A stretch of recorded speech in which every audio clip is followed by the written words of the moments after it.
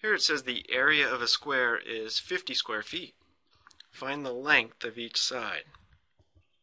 Well, we know for a square, all the sides are going to be equal in length. So if we call this S, then we have an S there. So the area is length times width.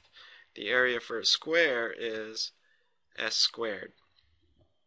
Okay, it tells me the area is 50 square feet. So let's go ahead and substitute that in for A, and this here is our setup.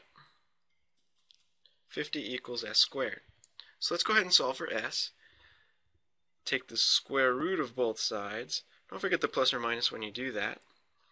And this would be equal to the square root of 25 times 2 equals S. Just simplifying, the square root of 25 is 5. So plus or minus 5 times the square root of 2 equals S. So then each side measures 5 times the square root of 2 feet.